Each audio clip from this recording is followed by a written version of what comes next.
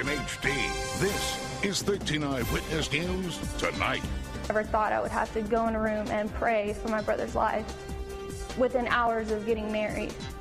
Well, it was supposed to be the happiest day of her life, but it's going to be remembered for much more than that. Tonight, we're hearing an exclusive perspective of a melee at a wedding reception in Galveston last year.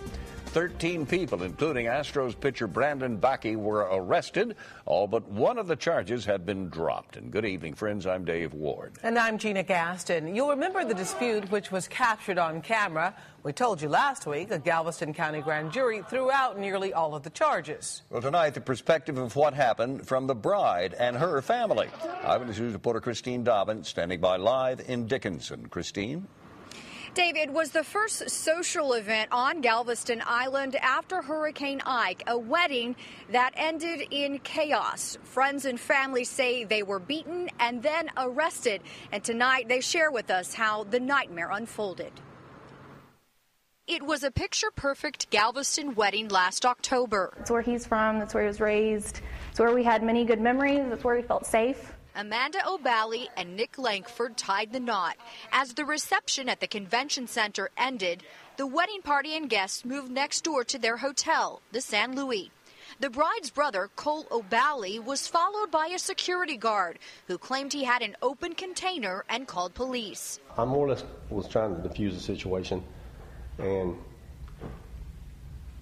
just out of nowhere, a mayhem started. Joe Bellamini and his wife Shannon were nearby Cole and say he was complying. The security guard was grabbing my husband around the throat, and the officer that had the baton in his hand started beating Cole with it.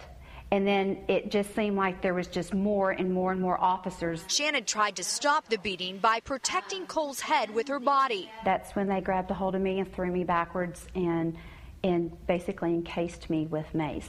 It felt like acid being poured over my face and my eyes and my chest. The bride and groom saw more police arrive from their balcony. We thought there must have been someone with a gun there. There must have been a bomb threat called in. Something horrible was taking place. And quickly learned what was happening below. Such a high to a low so fast. And I would have never thought I would have to go in a room and pray for my brother's life within hours of getting married. And then we find out my father had been beaten also. We find out that people that meant so much to us had been hurt. More than a dozen friends and relatives were arrested, including a childhood friend of the groom, Astros player Brandon Bakke. Gil O'Bally says he was pulled in for walking up and simply asking what happened. After they tased me, they handcuffed me, and I hear Aaron screaming. In March, 13 officers received reprimands or suspensions, but for paperwork errors, not excessive force. Split his skull open, bleeding on the brain, and is paperwork violation. But for this family, it was a night that changed many lives. We can never end with our wedding was an amazing wedding. It always is going to have something that tags along with it. The night that my brother almost lost his life. Now, 19-year-old Cole O'Bally was not able to talk with us tonight. He's away at college taking summer courses, making up classwork that he missed due to his recovery. That recovery is ongoing. His family tells us he still has frequent dizzy spells as a result of his injuries. Reporting live from Dickinson, Christine Dobbin, 13 Eyewitness News. Again, the only charge that remains is one count of resisting arrest filed against the bride's brother. Houston Astros pitcher Brandon Bakke, a Galveston native, will not face charges.